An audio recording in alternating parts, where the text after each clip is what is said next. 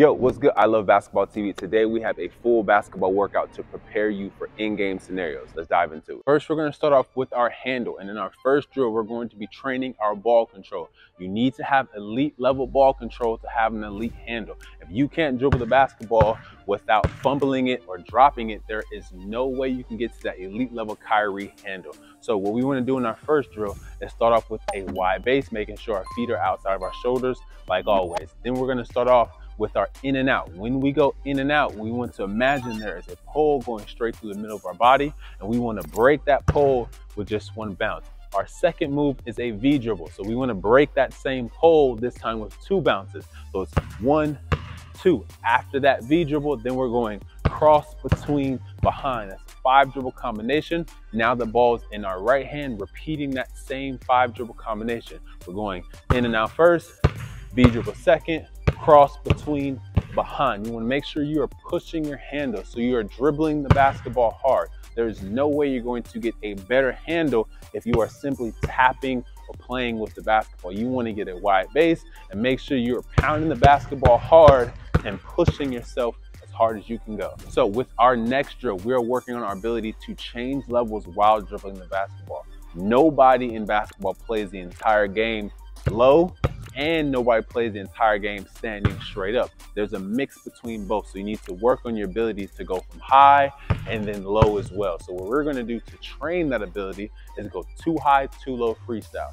So I want you to start off standing straight up with your knees straight, performing 2 crossovers, whatever 2 crossovers you want, but they have to be standing straight up. So let's say you perform 2 between behind. After that second one, now you're dropping low, 1, 2, going another 2 while you're low. At the same time, you can float from side to side as well. So you're using the space in front of you. You don't need to stand stationary in one spot. So what that looks like is sometimes I'm high for 2 and then low for 2.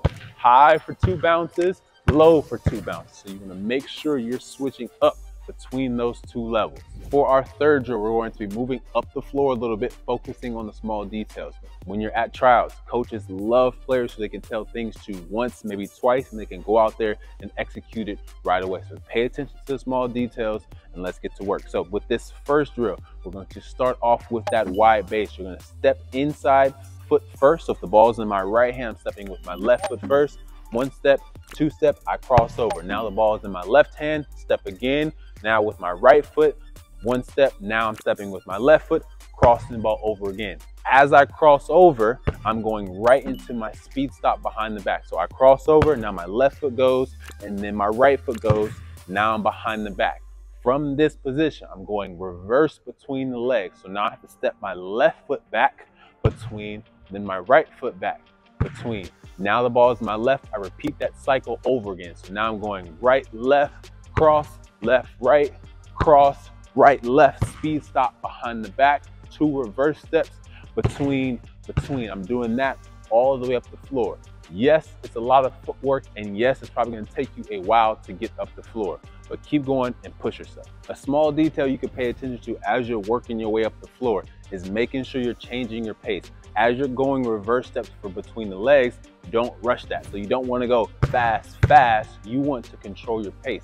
So what you wanna do is actually go slow, slow, then drop into fast, fast, and then a fast stop. Now you're going reverse, slow, slow. So paying attention to those small details about speed change. Now we're gonna dive into the finishing portion of this workout. We're going to get into our mic-ins. This drill serves kind of like a warm-up. We're gonna get set up on one side, making a layup on this side, stepping across, and then finishing the layup on the other. You're gonna make 10 in a row just like that. Then you're gonna turn, and now you're facing away from the hoop, doing the same thing, making 10 in a row, taking 1 layup, stepping across, and then making the next. Coaches love doing drills like this during tryouts to see if you can finish with both hands. This is why they serve as kind of like a warm-up and just a general test, so the coaches can see very easily who can make layups with both hands. So for our next finishing drill, we want to get set up right in the middle of the free throw line. We're going to perform a single crossover. It can be in front, between, behind the back, it does not matter. After you perform a crossover, you want to attack, get outside that lane line. Now you're going inside hand floater. So if I'm going to the left, I want to perform a right-handed floater, making sure we try to make 5 all net on both sides. So if you're going to the right side, same thing, get nice and low, perform that crossover, get outside that lane line. Now you're going left hand, going to the right side, going 5 all net floaters. So with this drill, we have our 5 spot finishes. What you want to do to get set up is get your head underneath the rim. Now you're going to be looking towards half court. So you should be looking towards the other side of the floor. You're going to pick a corner. Let's say you pick the left corner. You're going to start off dribbling in your left hand. You're going to sprint towards that corner, curl around that chair, and attack the hoop. Once you attack the hoop, you're trying to jump from outside the lane line and the reverse layup on the other side. If you cannot jump that far, just scoot in on your takeoff and try your best to get to the other side. With your next shot, you're going to start with your head underneath the rim again, sprinting towards that same corner. So let's say you're sprinting towards the left corner.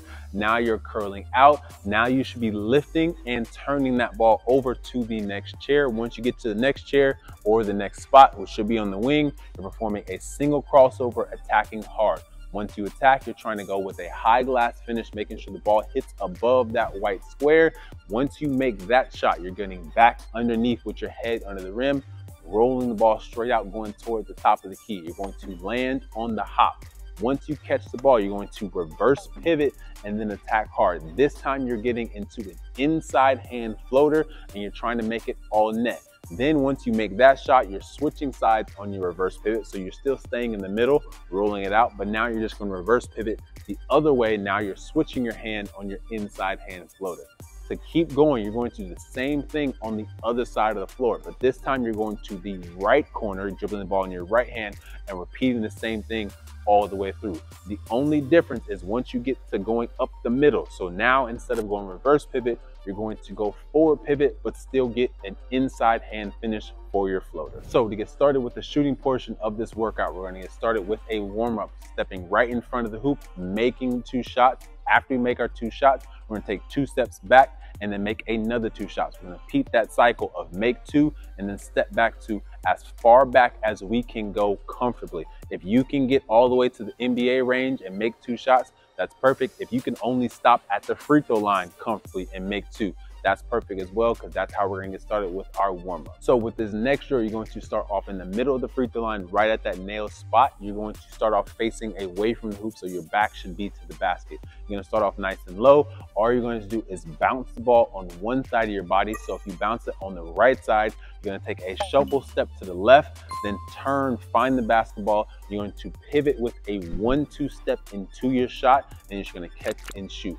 Your goal is to try to make 10 on each side. So 10 turning to the right side and then 10 turning to the left side. So what you want to do is get set up on a wing in the mid-range, a couple steps below the 3, right? So what you want to do is get set up with the ball in your right hand if you're on the right side, or with your left hand on the left side. You're going to get set up with a nice and wide base, starting off nice and low.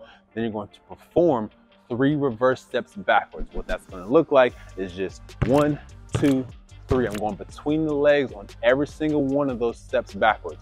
Once that ball gets to my opposite hand, for me it's in my left, I'm going to drop and go between the legs. On that drop and between, now I'm going to touch the floor with my left hand. So I should touch kind of on that right side. So as I go between, that's when I touch that floor. I'm working on shifting my weight and dropping my shoulders, selling that drive to the right side. So as I drop, I touch. Now from here, I cross over, getting into a 1-2 step right into my pull-up. I'm working on shifting my weight, I'm working on my handle, and I'm working on my pull-up at the same time. With these pull-up jump shots, we're trying to make 10 on each wing, so that should be 20 makes total. So lastly, with this drill, we have what's known as the star drill. You're going to start off with your head underneath the net. You're going to be running to these spots to just turn and catch and shoot. If you have a passer, just have them pass to you at each one of these spots. If it's just you by yourself, just roll the ball to yourself at each one of these spots. You're going to start off running towards one of the corners. After you shoot, then you're going to go towards the opposite wing. After you shoot there, you're going to the other wing. After you shoot there, you're going to the opposite side corner. After that, you're going to finish off at the top of the key. So it's 5 total shots. What you're going to do is go through this 5 different times. If you are a beginner, your goal is to make between 12 to 15 shots. If you are a little bit more advanced, try to make 5 in a row each time you go through.